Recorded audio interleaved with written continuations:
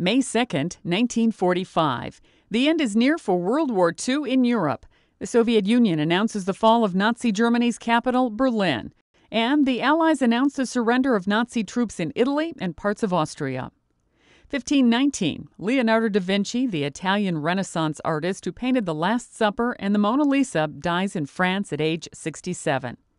1863. During the Civil War, Confederate General Thomas Stonewall Jackson is accidentally wounded by his own men at Chancellorsville, Virginia.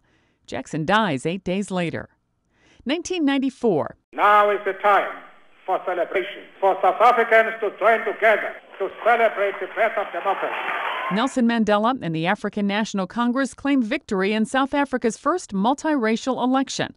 Mandela, who spent nearly 30 years in prison under apartheid rule, becomes the country's president. 1972.